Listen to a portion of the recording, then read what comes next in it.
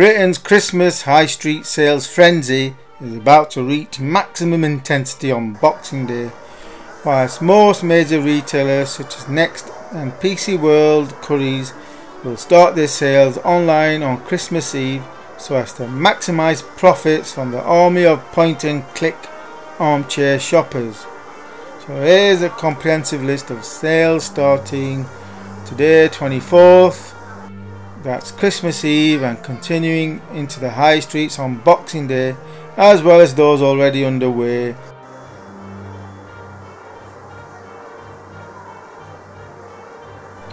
And here are my top tips for maximising Christmas holiday sales 2019. Firstly, compare prices on your smartphone before buying. £96 from Amazon and £44 there. Same thing. And should I get it? Yeah. £44 is 96 on Amazon. Yeah, they could back up and give it to Mom. Is it the same? Yes, it's the exact same. What's this one next to it? Coffee maker. I'm gonna get one.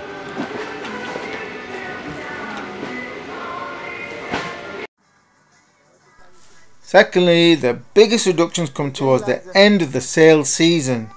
You can expect Christmas stock to go from 33% off to 50% off to 70%, even over 80% off in the week after Christmas, though a lot of the stock will likely be gone by then.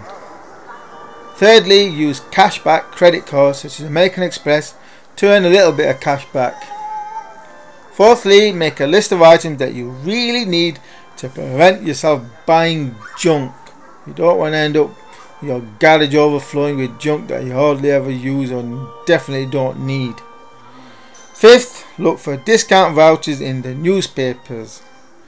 And I would say sixth, I'm not sure about discount vouchers online, so this maybe is not a good idea because most of them tend to be a bit of a con.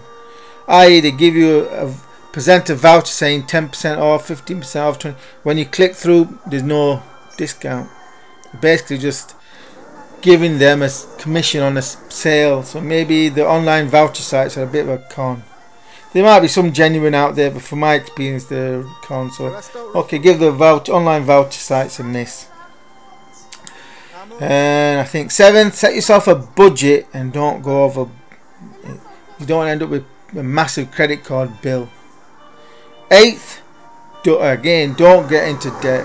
There's no point saving 25% in sales, then paying 25% on your interest on your credit card during the whole of the 2020. And the best discounts can be found on eBay during January as people offload unwanted gifts and purchases to pay down their Christmas debt. Those are my, I think, top 9 sales tips for Christmas holidays 2019. And a Merry Christmas and Happy New Year to all. Ho ho ho ho.